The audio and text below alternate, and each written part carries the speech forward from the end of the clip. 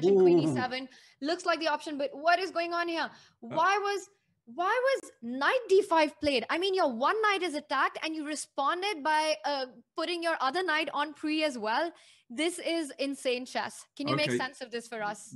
Let's just see how we got there. So it's a bishop b5, e6 is very responsible, knight e7, all fine so far. Yes, bishop f1, this is normal. B6 is a little bit unusual. Previously, we've seen d5 played here, and then, you know, moves like this, and then d4, for example. And yeah, you could say white is a little bit better. This bishop still has to come into play. So maybe that's Alireza's idea. He wants to play b6 and bring this into the game. And now we've gone into a strange kind of open Sicilian where white has kind of expended all these tempi with the bishop, but black is very slow with kingside development. So knight f5, well, with the rook on e1, this looks very inviting, I have to say. And you know, I played the Sicilian all my life with white and black. And if you get in the knight f5 sacrifice, then it is very, very dangerous. It's very powerful. Not only that, he's now got knight d5 in. So, for example, if this is taken,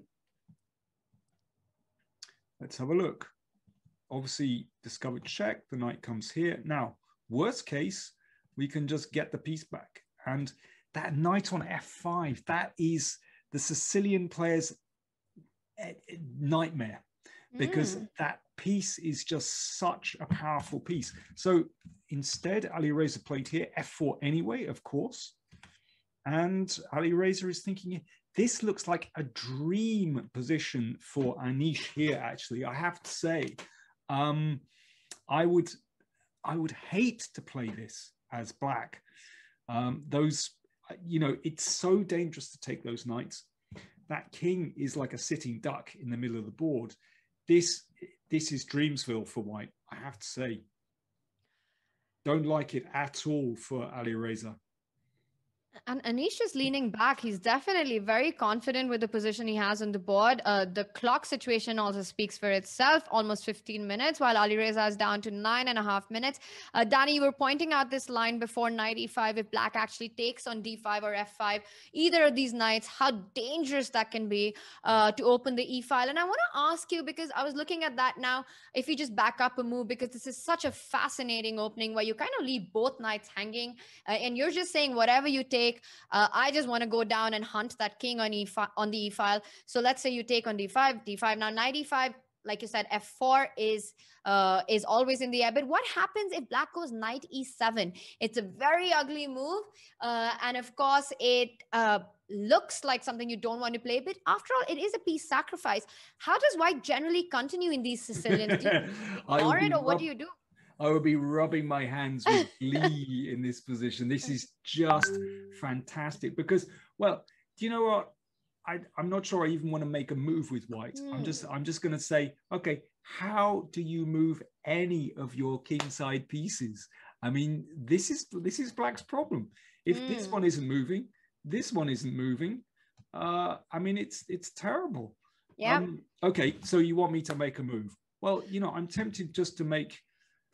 Well, for example, if I put my queen in the middle of the board and, you know, worst case, I'll take here or something. Yeah. I don't know. I mean, it looks absolutely dreadful. Can I be...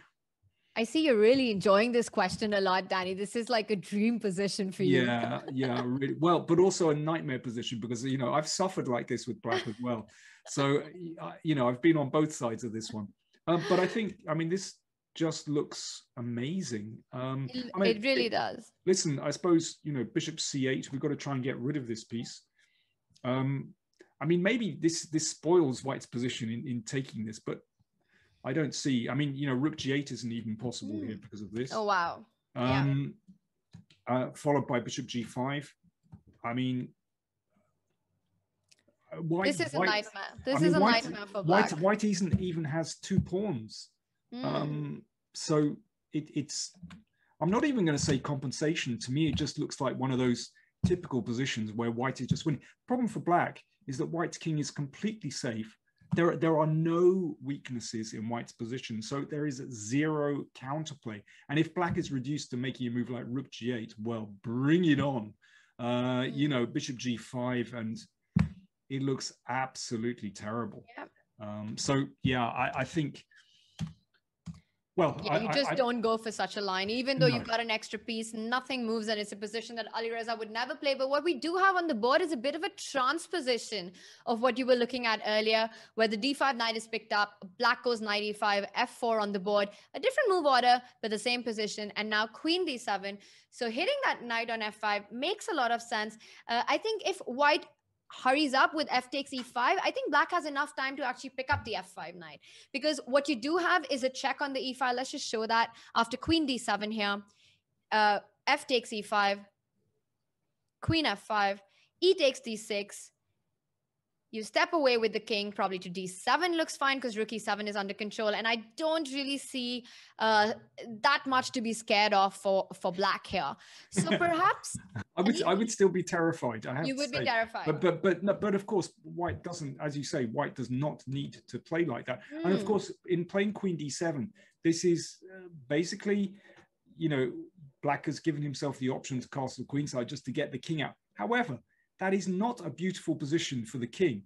So, you know, it could be a case of out of the frying pan and into the fire if he castles queenside. So I'm not sure white needs to go completely crazy here. I would be very tempted to, well... Bishop d3, maybe just a move to try and get the bishop out as well as defend the knight on f5. But then the d5 pawn is a bit annoying. Yeah, I wonder whether we can defend it in another way. Move to kind of cement that pawn on d5. I also want to point